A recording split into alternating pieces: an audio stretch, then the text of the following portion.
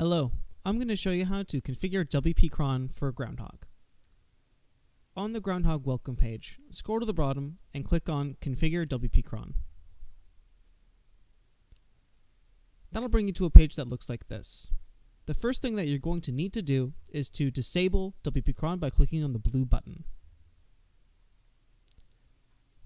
Once that's complete, you get to choose a method of how you want to create an external cron job. You can use either cronjob.org, which is a free externally hosted cron job system, which you can use, or you can use cPanel if you have access to cPanel and your hosting uses cPanel.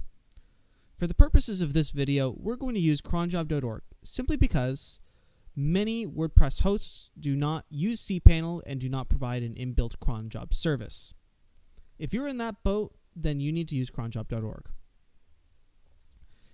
Please go to cronjob.org and go to sign up and create an account. After you finish creating an account, you need to log in and go to members, cron jobs, and then click on create cron job. Go back to your website and to this page and copy the cron URL. Go back to cronjob.org and paste the URL in the address field. Give your cron job a title and select every 1 minute from the drop down. You do not need to configure any of the other settings. Once complete, click Create Cron Job. WordPress is now configured to use an external cron job. Congratulations.